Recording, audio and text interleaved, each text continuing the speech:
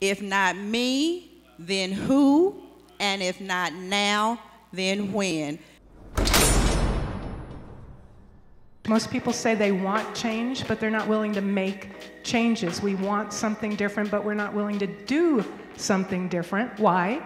Because change is hard, it's scary, and it comes at a cost. We have to believe that we do have resources, we do have strengths, there is hope. As we look at ourselves and look at things within us, we're able to better affect other people around us. Too many people do not understand our culture.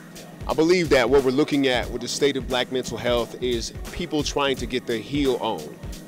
Mental health often is looked at as an issue of sickness when it's merely woundedness masquerading as illness. There are people out here who need us, they need our expertise, they need our love. We should be striving not only to find folks who look like us, but folks who act like we need to be acting.